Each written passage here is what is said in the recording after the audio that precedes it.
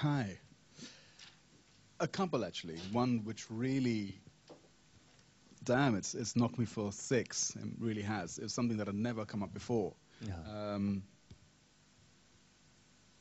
Why aren't I rich already? Mm.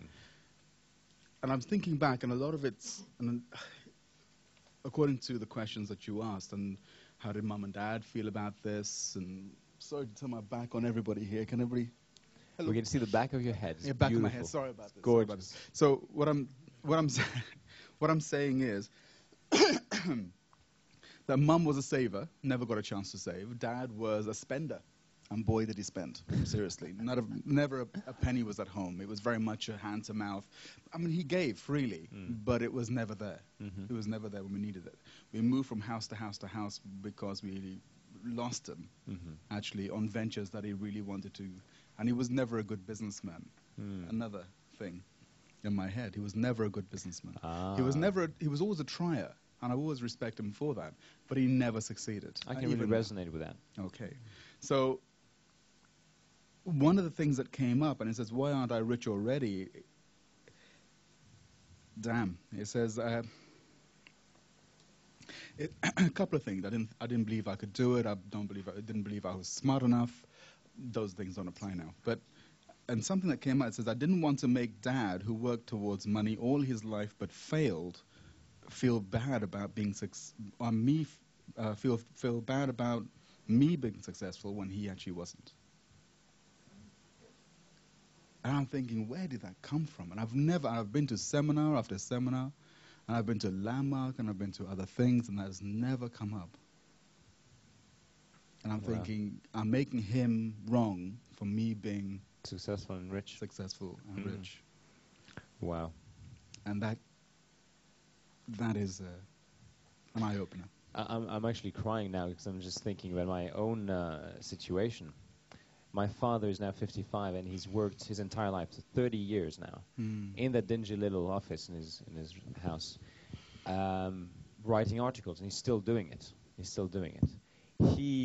But he has started probably 10 businesses since 1990. The newspapers at that time were kind of restructuring, and instead of having foreign correspondents in each country, there was more faxes, and they didn't need people working in each individual country. They didn't need foreign correspondents. So to supplement that income that he lost, just like that, he had to go from being a journalist for 20 years to trying to be a businessman. And he's amazing. He's come up with business after business after business. He had a license for a French satellite television station, music station. He set up a TV station in Greece. He set up a magazine and a newspaper and another magazine, consecutive, not all together. But every single one of the ventures, a dismal failure. But he kept trying. He had that entrepreneurial spirit, and I guess that's where I got mine from. So I'm forever grateful for that. And so I became financially free back in May 2005. And 2005? No, 2004. Sorry, 2004. And remember, it was the time when I completed with my dad. I called him up. I hadn't spoken to him in 5 years. As it happened, he was in the UK about 3 months later with the Greek Olympics delegation. As a journalist, and I met up with my dad for the first time. It was fantastic. It was great. We watched Greece versus Portugal together. Greece won the European Championship. It was fantastic. Great bonding thing, brilliant. And we're at an Indian restaurant. He loves his Indian restaurant. Whenever he comes to England, it's well, where's the next Indian? And I said, Dad, I've got to tell you, this is so exciting. This is what I'm doing. Ebooks. I'm financially free. I'm all this. So I'm telling my dad, who's been struggling for money for 35 years, that I became financially free at age 25. How do you think he took it? Not too well. He screamed at me. He yelled. First it was a blank face. It was like this.